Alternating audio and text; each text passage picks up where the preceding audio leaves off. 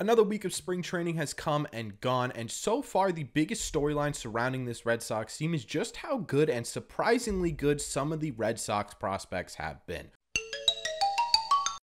What is going on, everybody? Welcome back to Red Seat Radio. My name is Corbin, and so far the Red Sox have not lost a spring training game yet. They've tied a couple, but they have not lost any of them. And a big reason for that is because of the performances of a lot of young, talented prospects on this Red Sox team. So what we're going to do in today's video is go over some of the more surprisingly good showing so far from these prospects, what to look for going forward within certain prospects, and how the performance of some of these prospects could affect this Red Sox roster come opening day or throughout the 2023 season. But before we get into that, do me a favor, make sure you guys have hit that subscribe button if you haven't already. If you're new here, we talk Red Sox content almost every single day. Also, make sure you guys have hit the like button on this video as well, as it helps these videos out a ton and it would mean a lot to me. Thank you all very much for clicking on this one.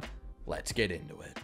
We're going to start with my favorite young player in this Red Sox system, and my favorite young player in all of baseball, Triston Casas, because Casas is having a really great spring so far. He's hitting .333 outside of the Northeastern game, because that is not considered into stats because it was an exhibition game, and he's really driving the ball up the middle, which is a great thing to see. Now, he hasn't taken a ton of walks so far. In fact, he hasn't taken a single one, but he is putting together good at-bats, like this one that's probably on the screen right now. It was a home run on a 3-2 count against a lefty, which is important to note because Casas in the past has struggled with that lefty-lefty matchup. So to see him putting together good at-bats against a lefty and bringing power to lefty-lefty at-bats is a great sign early on in the spring.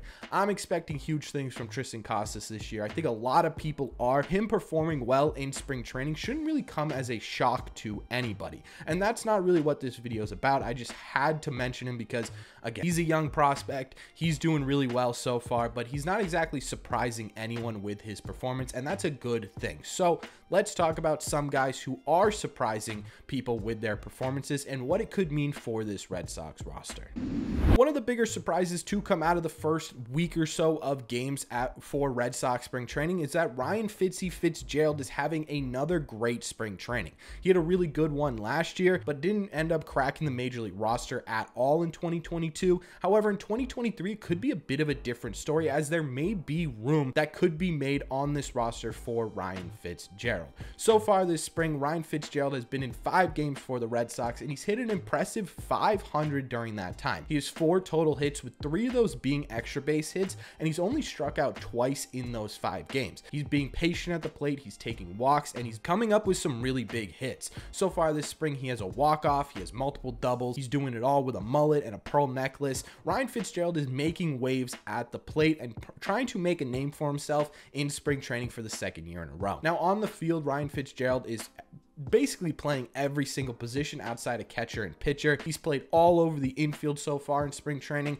and for today's game, I'm recording Thursday morning, he's playing the outfield as well, so he can play some corner outfield when necessary. And taking a look at this Red Sox roster, yes, the Red Sox signed Yu Chang to be their sort of utility infield type guy, but Yu Chang, in my opinion, doesn't have a solidified spot on this team. He was signed to a really low contract, and that could allow the Red Sox to DFA him very easily, or maybe even flip him for some sort of smaller prospect in a trade. So I don't think Yu Chang is solidified on this roster, and if Ryan Fitzgerald keeps hitting the way he's hitting with the swagger that he has and the ability to play anywhere on the field, there may be a spot open on this Red Sox bench for Ryan Fitzgerald to be that sort of utility type player for this Red Sox team. Either way, though, he is having a fantastic spring training so far, and with the roster construction the way it is, keep an eye on Ryan Fitzgerald for the rest of the spring. Outside of that, Matthew Lugo is also making a bit of a name for himself in spring training this year. So far, Matthew Lugo is hitting .429 at the plate with a double and a triple. He's been hitting the ball really hard this spring. Now, Matthew Lugo is a shortstop by trade and has been playing there this spring. He was a non-roster invitee, still really young. He's only 21 years old. He just cracked AA last year for a couple of games at the end of the year. I'm not going to consider him in the running to be a sort of depth piece shortstop shortstop at any point for the Red Sox this year,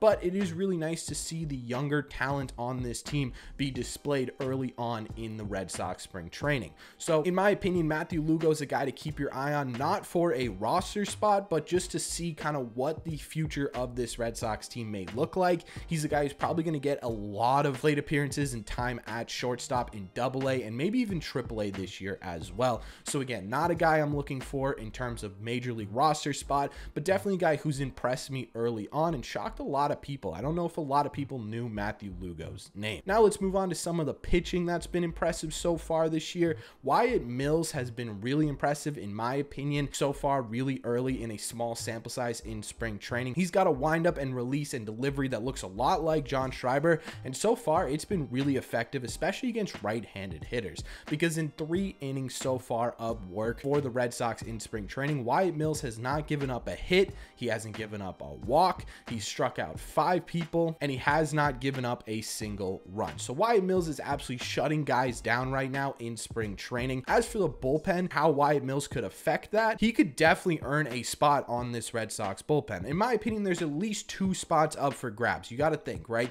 Caleb Ort's not a guarantee. Zach Kelly's not a guarantee. Cutter Crawford isn't a guarantee for this Red Sox bullpen. So there are a couple spots open in this Red Sox bullpen, and if Wyatt Mills continues to pitch the way he's pitching in spring training, be as effective on the mound as he's been so far in spring training, this is definitely a guy to keep your eye on to see if he makes a major league roster come opening day. And finally, the guy who's really surprised me the most so far this spring and has made waves in terms of Red Sox fandom, who guys are talking about right now in spring training, it has to be Enmanuel Valdez. Enmanuel Valdez came over to the Red Sox in the Christian Vasquez trade, and we knew his hit tool was really impressive, but he's really shown that he can hit the ball hard early on in spring training. He has 3 hits so far, hitting about 286 in total, but in that Northeastern game, Valdez had a monster bases clearing double, and recently he hit an absolutely mammoth home run. He's putting some really great swings together. He's hitting the ball really hard so far this spring. One thing that's also has people talking is the fact that he's being more patient at the plate. Something that was really concerning with Valdez's game was that he didn't walk a lot and struck out a ton, right? He was sort of an all or nothing type hitter. So far this spring, he's taken 4 walks and struck out 4 times, meaning he's getting on base just as much as he's striking out, which is exactly what the Red Sox have been wanting to see from Enmanuel Valdez. Obviously, you could probably cut down on those strikeouts a little bit. It's still early in the spring, still getting used to hitting live pitching and stuff like that, so hopefully it does go down. But Enmanuel Valdez right now has an on-base percentage of .545. He's getting on base at a higher clip than he has throughout his entire minor league career, and again, super small sample size, so take all of this with a grain of salt, but Valdez is really impressing at the plate early on in spring training. It has a lot of people talking about whether or not he should be on the roster come opening day as a second base replacement. And speaking of second base, one thing that has really stood out to me in Valdez's game so far this spring training has been his defensive ability. It's been in question for a while, right? He's been moved around position to position because his defense just really isn't that good anywhere. But so far in spring training, aside from one singular play, he's been fairly decent at second base. He hasn't been a Gold Glove candidate or anything so far, but he's been fairly solid, and that's a really good sign. In terms of how Valdez could affect this Red Sox roster, if he keeps hitting the way he's hitting in spring training and does end up having a fairly solid spring training at second base defensively, he could be a guy who's considered to be on this Red Sox bench. Now, I don't think he's going to end up on the bench, especially come opening day, mostly because if I'm the Red Sox, I want to put him in AAA a little bit longer to see if what he's doing in spring training carries over to the regular season, especially defensively. But at some point this season, especially if there's any injuries to the middle infield or anything like that, I could definitely see Valdez making his way up to the major leagues at some point. And if he keeps hitting the way he's hitting, he may end up as a sort of staple on this Red Sox team in 2023. Midway through the season, Christian Arroyo, sore hamstring, he's out for a week. Enmanuel Valdez could step in and really make some waves at the major league level. So in my opinion, Enmanuel Valdez is the guy right now to keep your eye on. He has been absolutely lighting the world on fire and really has people talking in terms of what this Red Sox team could look like. Outside of that though, there are still a ton of guys who are doing really well. In fact, the Red Sox in total look really good so far this spring. Again, they have not lost a game. The pitching looks great. The offense looks good. Worcester may not lose a game this year because we haven't seen a ton from the major league roster, but it is fun to see these sort of prospects and guys who normally don't get playing time really shine in spring training. So let me know in the comment section down below, which of these guys are you focusing in on the most, and which of these guys do you think could make an impact on this Red Sox roster, if any, right? Also, is there anyone that I did not mention that you want to talk about? Is there anyone who has been impressing you in spring training that you really think could make a difference on this 2023 team? Let me know all your thoughts on prospects doing really well for the Red Sox down below. As always, if you made it to the end of this video, do me a favor, make sure you guys have hit that subscribe button if you haven't already. Again, if you're new here, we talk Red Sox content like almost every single day. Also, make sure you guys have hit the like button on this video as well. It helps these videos out a ton, and it would mean a lot to me. Thank you all very much for clicking on this one, and I will see you in the red seats.